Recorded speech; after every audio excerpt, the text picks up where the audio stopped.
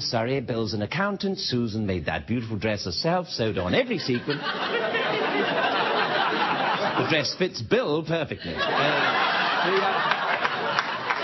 The guys that did the announcing on that are now the announcers on golf. You know, the very kind of quiet, sedate.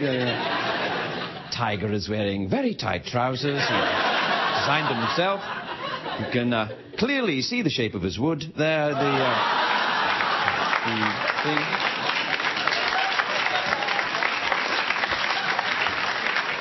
Anyway, dancing is what I'm talking about, or was at a certain point a month ago. But anyway, no, dancing's in my blood. I was born to dance.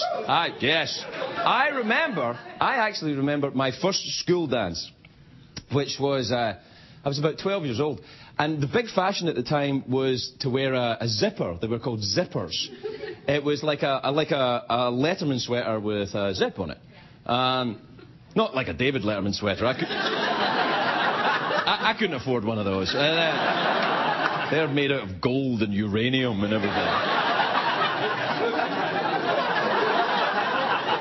No, this was like, it's a sweater. Anyway, for this dance, my mother made this zipper sweater for me. But this is absolutely true, but it wasn't ready in time. This is one of the tragic stories of my childhood. So I'll thank you not to chortle. I was going to the school dance and I was late because my mother was still working on the sweater. And when I arrived, Janice Berry, who was meant to be my girlfriend, was slow dancing with David Graham. I know, rubbing against his store-bought sweater.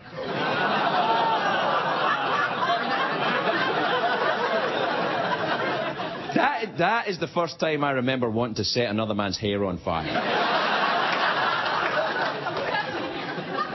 Not the last, though.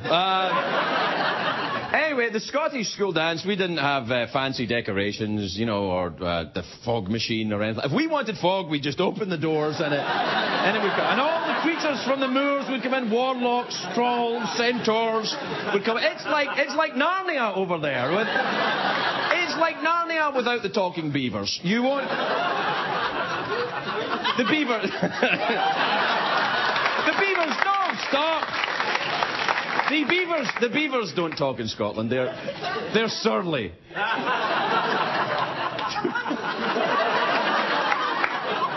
You people are filthy!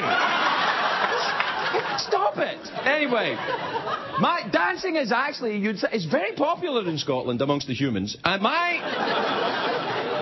it is though. My parents actually met at a dance in 1953. They met on the 18th of February, my parents, 1950, at the dancing. Dancing was very popular. Started in the 40s. You know, Friday and Saturday nights, the dancing became very popular in Glasgow and all across Scotland because the American GIs were there during the war, and they liked to go to the dancing, Benny Goodman and Glenn Miller and stuff. And the girls would go to meet the American GIs because they had nice teeth and chewing gum. And actually, if you're visiting Scotland and you want to get lucky, have nice teeth and take chewing gum. You'll be good. Actually, you really just need chewing gum. It's like, oh, chewing gum! Whoa. Oh, that's exciting! Anyway, there's a traditional Scottish dance that you do called the Cayley, which is an old Gaelic word for, you know, getting jiggy with it or something. And we had dances called the Dashing White Sergeant, you know, or the Gay Gordons. That was another one. It's true, Gay Gordons. Back then, gay meant, you know, rough, tough, looking fabulous in a uniform. That's what it meant. Pretty much what it means today, anyway. I like those dances because they have rules. I like to learn a dance and then do it. I don't like the free-form dancing, you know, the... Because I would do that. And dancing and alcohol shouldn't mix. You shouldn't mix the two in night... They should have disclaimers on alcohol in nightclubs. You know, caution, Jägermeister may cause you to wave your hands in the air like you just don't care.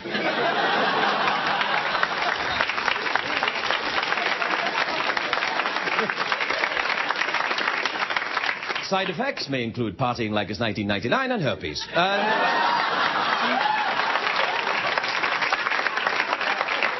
Anyway, the Dancing with the Stars show, which I think I'm talking about here, is... I'm not sure because of the judging.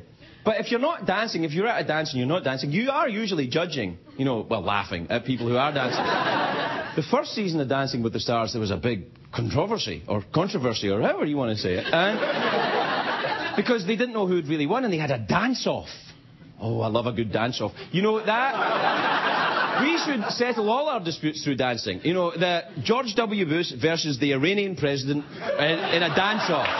You know, that's how we'll do it. See? America's spoken.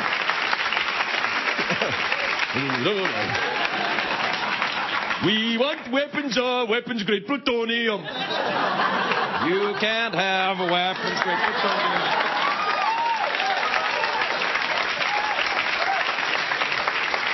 You know, the whole dance craze in America, though, can be traced back to John Travolta. That's who started it. Saturday Night Fever, Grease, all these things. Everybody loved... Now, it was amazing to me that John Travolta, a big, strapping, red-blooded, straight man, could pull off all that dancing.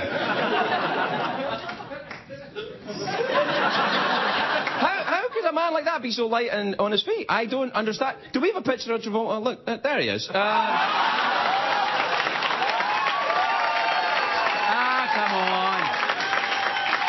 That's not fair. He's doing a musical, and that's not fair. Do we have a more recent picture of Travolta? Oh, yeah, there he is. All right. Worldwide Pants.